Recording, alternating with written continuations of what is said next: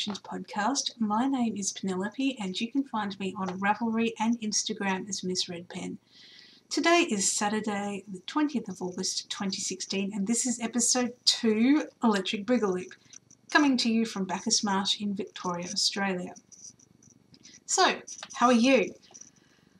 I'm, well, apart from feeling a bit cold because it's like 10 degrees outside, I think that's about,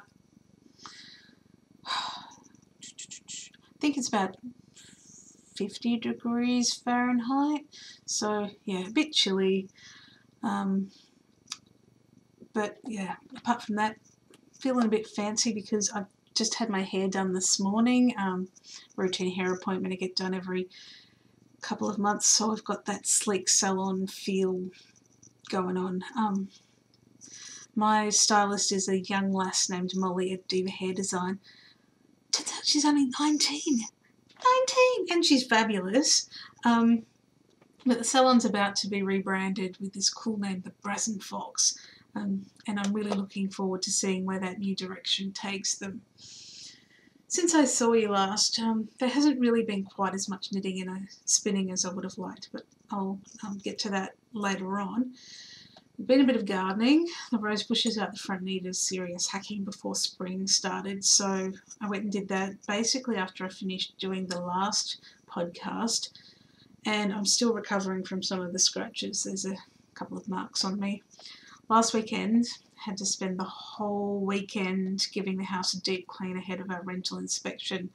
It's kind of nice to be able to do it on my own. The husband was away at a conference, so I basically had the whole weekend to just potter and clean, but because of the way I faff around when I'm cleaning, do a little bit, have a rest, do a little bit more, get distracted, then come back to it, basically means that probably what would take a normal person a day took me the whole weekend. So the inspector was meant to be on Wednesday, but they didn't show up, and now they want to come back and do this inspection again this week. So, you know, you put in all this effort and then nothing happens. It gets a bit annoying, but it's all within the law, so that's the way it is. Anyway, enough ranting, so let's move on to the first segment. So this first segment is a new one for week 2, and it is called On the Rack. This segment is where I'm going to talk about what I'm wearing. This one happened all the time, but when I think it's something of note.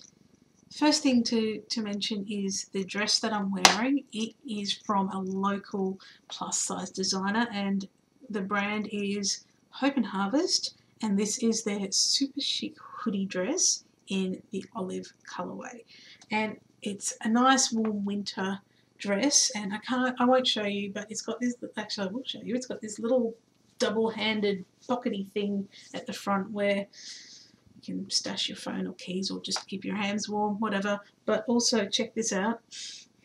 How cute is this? I am a hobbit. I hope they keep this as a regular item for quite some time because I'm going to be stocking up on a few more of them next season, I reckon. Okay, so if everything's looking a bit different than it did before the cut, that's because I had to get up to turn the heater down, and in doing so tripped over one of the lights and had to readjust it a bit. Anyway, what I wanted to talk about next was the brooch that I'm wearing, keeping with the theme of brazen foxes today. Well, foxes at least, maybe this one's not so brazen. It's from a Tasmanian designer called Dick and Dora, and it is called their Timber Hunter Fox brooch, and I picked it up on Hard to Find, which is a strange name for the website because the website is not particularly hard to find and fairly easy to navigate. The only word of caution I can give you about wearing this one is that the pin is super sharp, and I have stabbed myself more than once putting it on and taking it off, so that's just a word of caution. So let's move on to the next segment. Actually, before we do, let's talk about today's drink. This is a spiked masala chai latte, a bit tasty and helping to keep me warm in this cold weather. Alright, now let's move on to the next segment.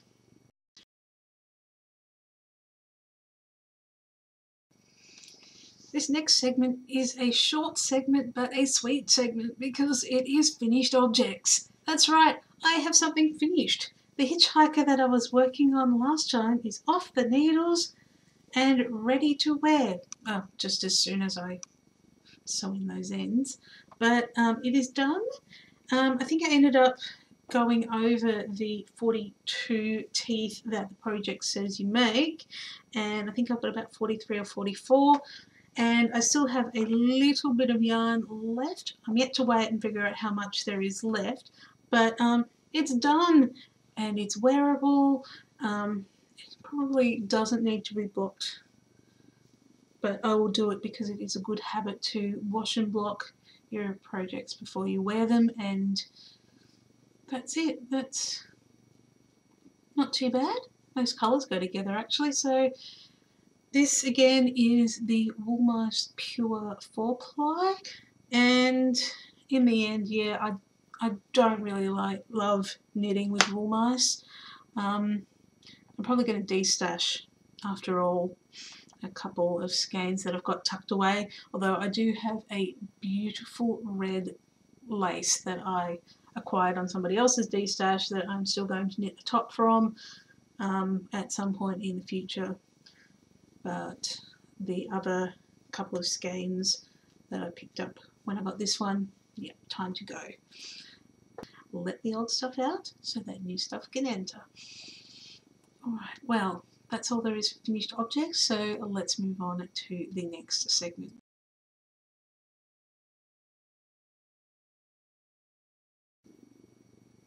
So sticks and stones may break my bones, but whips and stash excite me. See if you can guess which song I nicked that one from. So, works in progress. There's a little bit to show you this week. Mostly I've been spinning in addition to madly trying to finish off the hitchhiker that I just showed you.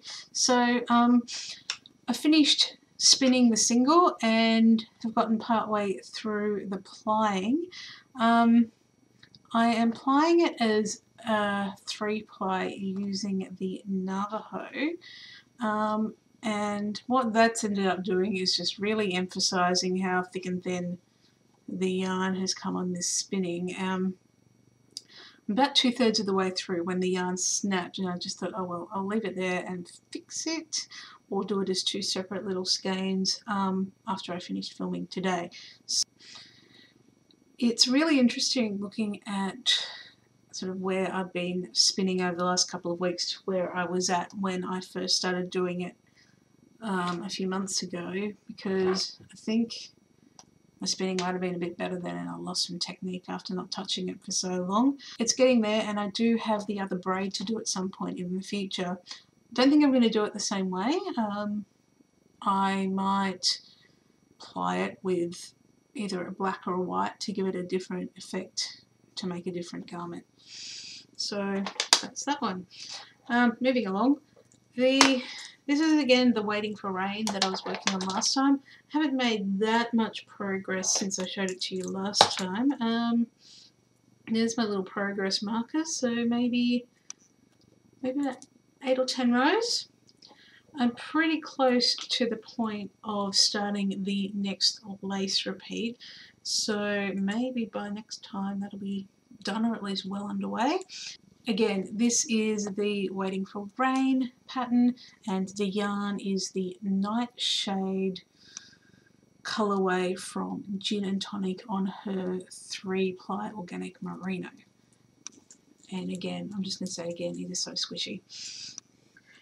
Next one I'm going to show you today is one that has been in the naughty corner for quite some while, but I think it's time to bring it out of the naughty corner and just get it finished. It is a hat that I started knitting a few months ago. It is the stockinette slouchy hat.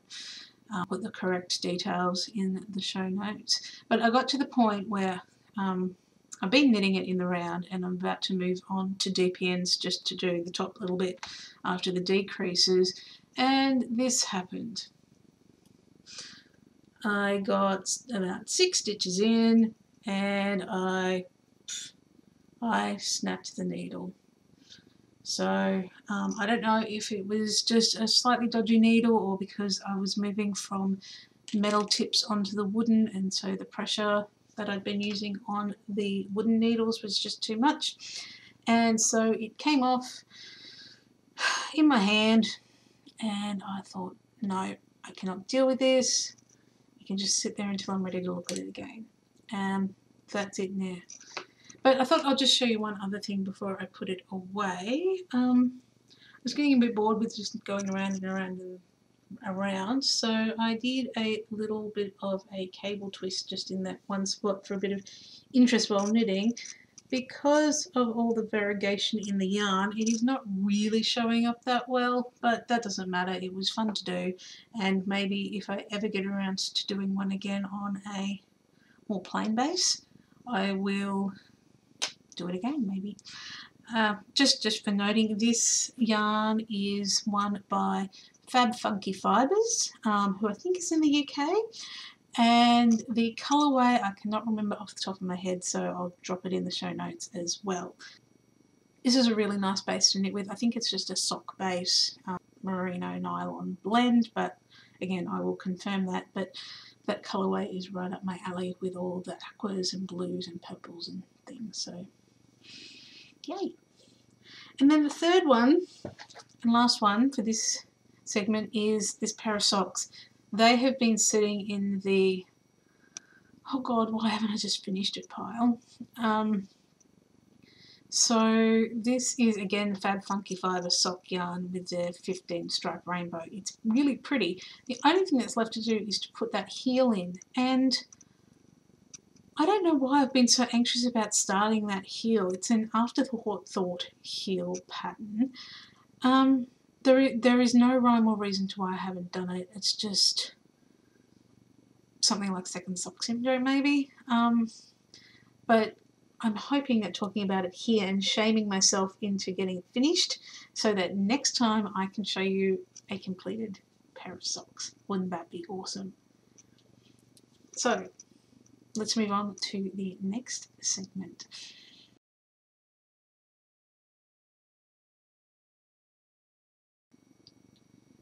Last episode I called this segment Stash Acquisitions, but this time I'm changing it to Stash Stories because I'm not just going to talk about new things all the time. I think I've got a lot of adorable yarn already in my stash that is worthy talking about.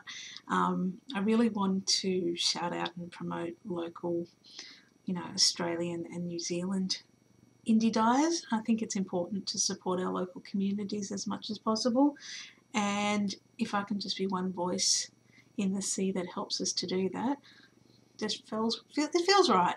That's why I'm doing it. So I will start off with the item that was from my stash that I wanted to talk about. It is this sock yarn from a local Victorian dyer called Candy Apple Lane. This one I picked up at the Bendigo show 2 years ago, and it is last year, 2015, and it is the Merlin colourway. Now, I got in touch with Candy Apple Lane yesterday just to see if this fibre and colourway was still on offer, and I can confirm that you can get the colourway, but they've changed the base. This was a 75-25 merino nylon base, and she is switching over to an Australian-based sock yarn, so that's pretty cool. So I can't compare what the new base will be like, but I can say that this colourway, which is, look at that, all these purples and blues, and again, you see a bit of a theme happening here and behind me. Aqua, blue, purple, that family are probably my favourites that I lean to the most, and I also really love red and grey and black and silver.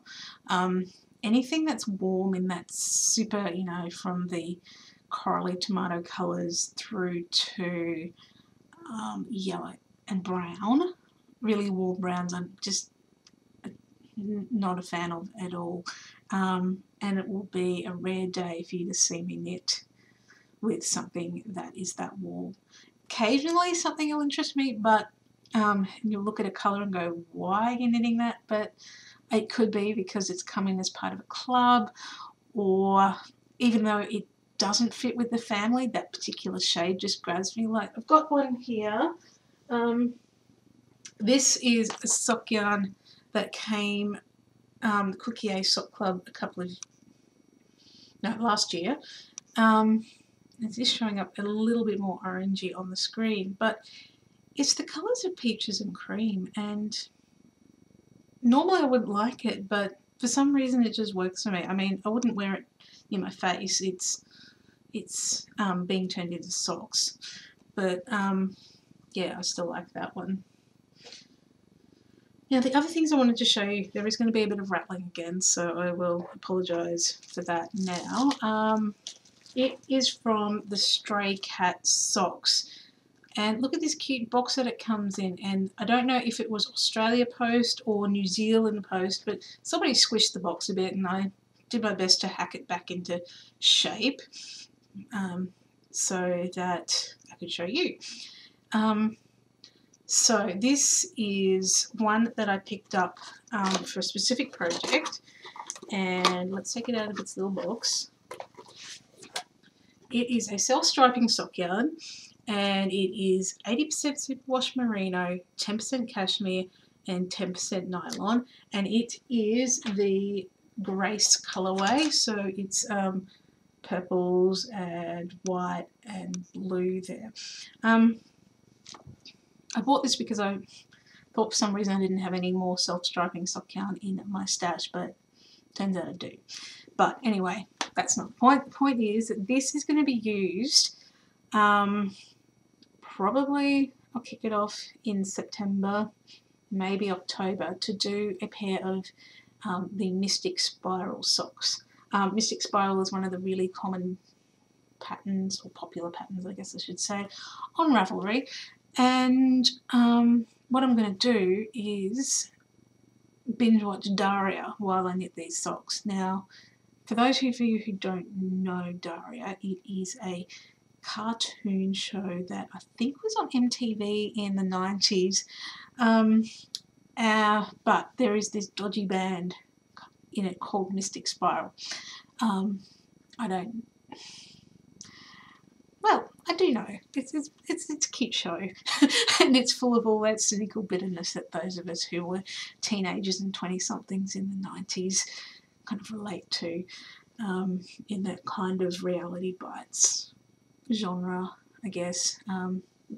Interesting fun fact, and those of you who already know this are going to roll your eyes, but Daria is a spin-off of Beavis and Butthead. I never actually liked Beavis and Butthead, but Daria is way cool. To go with this, I also bought something that comes, look at this cute little sticker, so I will open it for, bear with me while it makes me noise. I might edit this out if it's too much, but I might not. Do it away from the microphone now, probably.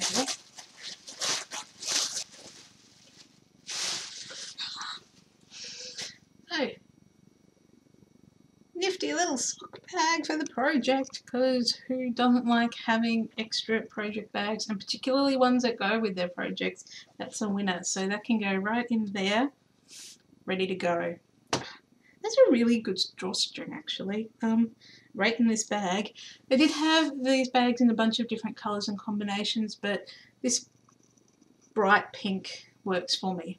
While I'm not a huge fan of pastel pink in any way, really bright pink kind of works for me. Oh look, check it out! They're basically the same colour. That's exciting. Alright, let's move on again to another segment.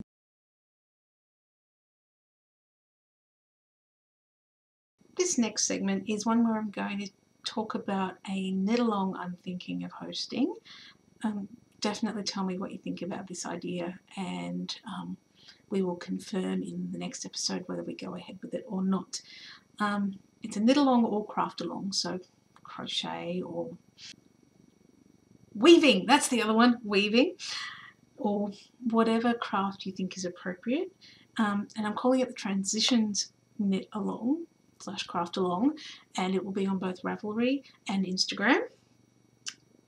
Now, I'm calling it Transitions because, well, I was originally thinking of calling it like Spring into Summer or Spring Fling or something like that, and then I realised that would be a bit hypocritical. I am quite passionate about when you're making, when you're talking to a global audience, that you shouldn't speak about things seasonally, because you are effectively cutting out or ignoring or reducing your effectiveness for half of your potential audience, and I don't think that's particularly cool, and it's a bit insensitive to people who are in the depths of winter when you're talking about how to get that summer glow. What this knit along will involve is knitting or making something to take you through from your current major season to the next one. So from spring to summer, or from autumn into winter for any of the Northern Hemisphere participants. Kicking off on Friday the 9th of September and ending on the 23rd of October. I am going to have some prizes for this one as well if we do it, and what these will be I can announce if we decide to go ahead with it. So let me know in the comments below, or message me on Ravelry or on the blog as well, or because if we go ahead with this, I will then set up a Stash and Notions podcast group on Ravelry. But if we don't want to go ahead with it, that's cool too. I'm totally down with that. And the other thing I was thinking of doing is a kind of launching this, and I'm getting to know people who are watching these videos as well, is having a virtual knit night via a Google Hangout. It would be a cast-on party essentially, on that Friday the 9th of September night for people who can join in. Tell me what you think about these ideas, because this whole podcasting thing is obviously completely new to me. It's all trial and error. Even getting the lighting and the microphone audio stuff right is new. Editing.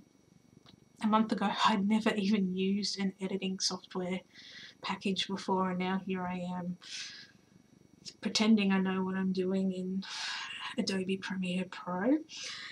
So I just thought it'd be fun, and I want to see what you're inspired to knit. I have already found the yarn that I would use for this. It is an Egyptian cotton that I think is an 8-ply cotton, but I'm not 100% sure. It doesn't have a tag on it, so I'm going to have to figure that out. But the pattern, I'm still searching for the right pattern. Something probably a bit open and lacy, so, you know, warm enough for those cooler spring nights, but still light enough to take you through in summer. So I think that's that.